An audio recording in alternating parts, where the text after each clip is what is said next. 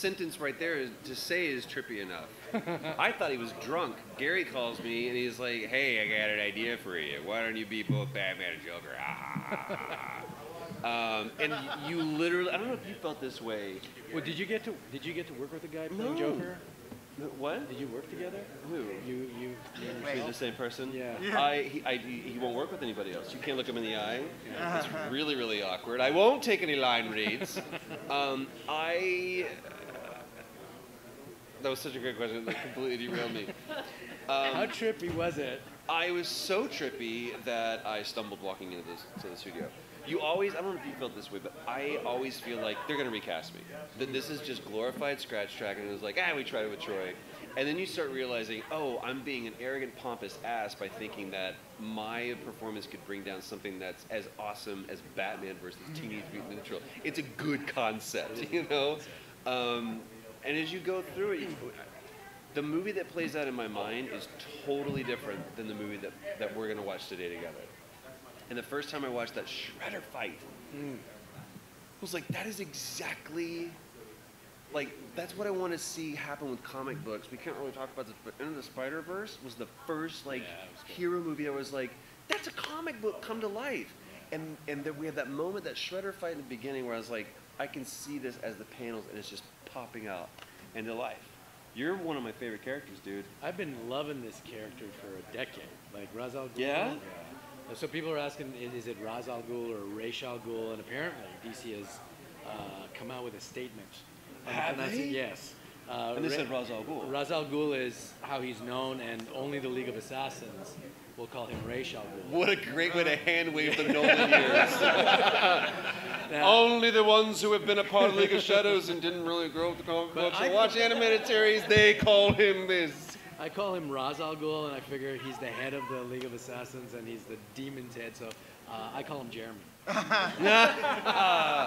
Did you? I'm sorry. I'm going to interview him just because maybe you guys are going to ask that. Cool. I grew up, and I don't know. You and I have talked before. You and I have talked before. You and I have talked before, haven't we? We've talked before for sure. I talk about this all the time. How I used to race home every day, and at 4 o'clock, Batman the Animated Series came on, and I was like, there's a great shot that you guys are going to see in the opening shot where I'm like, they looked and went, that's the opening from the animated series. This is the dark series. Yeah. The dark Batman. It's the blimp, you know, with the spotlights down, and I was like, I freaked out. But what was his name? Not Christopher Lee, but who played him in the animated series? David Warner. No. Who? David Warner played. David Warner played Ra's al Ghul in the series. I was like, man, they did such a good job of like, that's the presence that I feel from this character, and the animation style, the character style is so similar. The first time that I heard you, when you first walk out, I'm not going to spoil anything. When you first walk out, I went, motherfucker, man.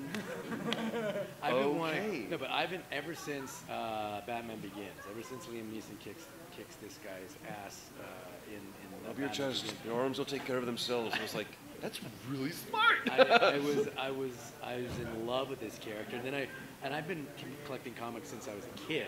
And just the idea of a character that is centuries old, that has all this experience, all this knowledge from the masses of humanity, from going like a vampire. He's been living year after year after year, watching empires rise and fall.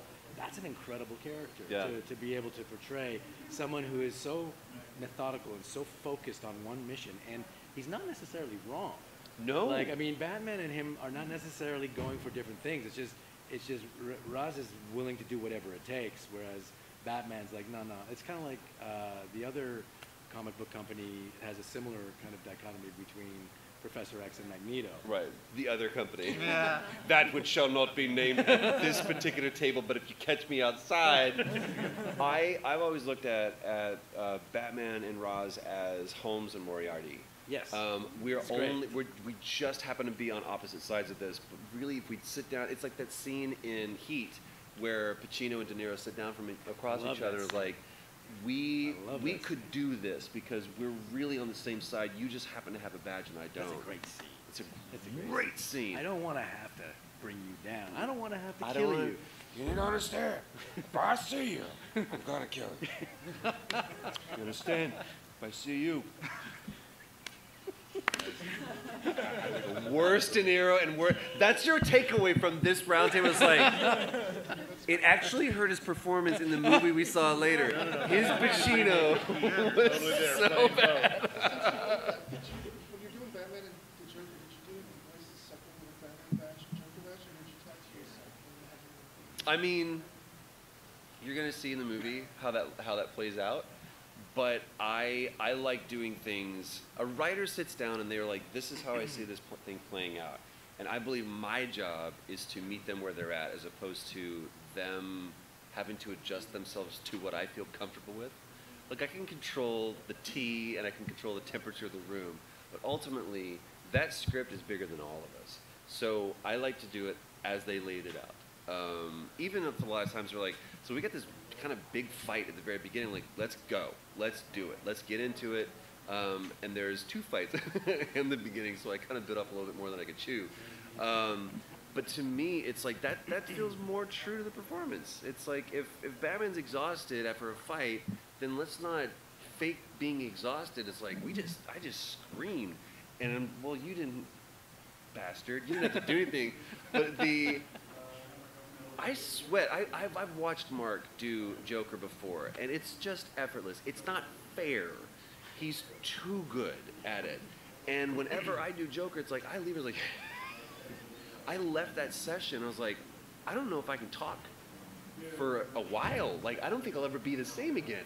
And you leave and you're sweating, and... Oh, I know what you're talking You know about. exactly what I'm talking about. Roz doesn't exert a lot of effort in his fights because he's just such a badass ninja. Yeah, he doesn't have to, But like, I'm more powerful. I've done plenty of voice sessions where I have to oof, ah, oh, ah, and then you're like, at the end of it, you're sweating. And, and you're actually sore from all the imaginary blows you've received. But in real life, do you talk to yourself? Dude, this is what's so funny. Melissa Hovjay and Gary Mariano are the ones that dreamt up this stupid idea to put me in this, 2 characters in the same movie. And they did it because they know that I do this when cameras aren't rolling and no mics are in play. I will just go back and forth between these 2 people talking. Why are you talking? Yeah, you're getting this, aren't you? Good for you. It's like, ringtone! Ringtone. This is what we do as actors. We're crazy people. We're crazy people walking around with these crazy characters in our head, and we're just waiting for someone to give us an opportunity to just to get them out, to give us the proper catharsis that we can do a shared experience. Boom. And not be put in an asylum. Cass, And not be put in an asylum. Does Jeremy view the Shredder as Way a to bring a worthy... call back in. That's what he's... Jeremy. Does he view the Shredder as, a.k.a. Ra's al Ghul. as a worthy equal?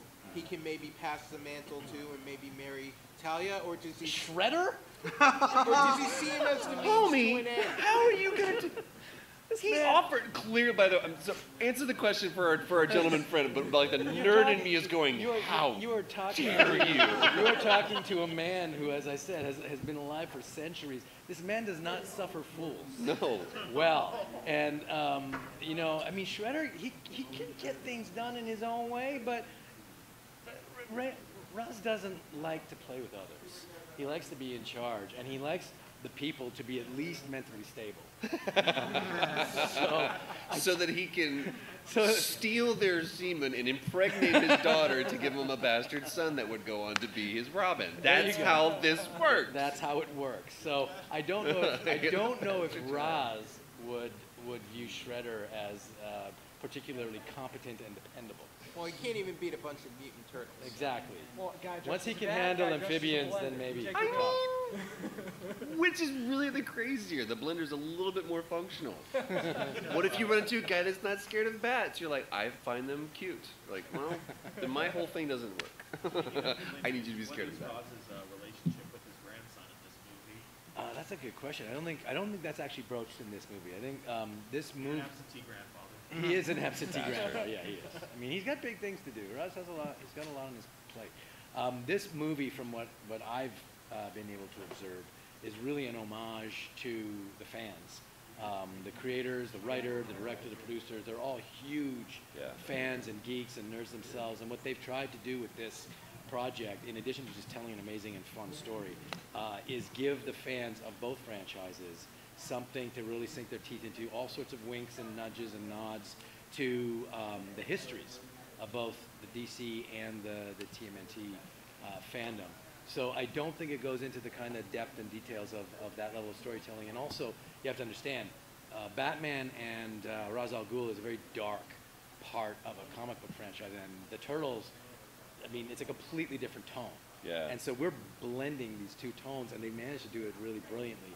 So you're going to get to see a lot of tongue-in-cheek, dark humor coming out of our mouths that you might not have normally seen, because we have to deal with this turtle world. And what surprised me with that is how you could have this super, super dark moment, and then it feels completely endemic to the franchise for Michelangelo to just say something stupid and off the cuff.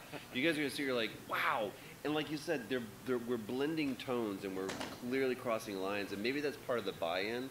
When you sit down, it's in the title, it's like Batman versus Teenage Mutant Ninja Turtles, whatever. You know, it feels like kind of a fever dream, so you buy into the craziness from the very beginning. It is a fever.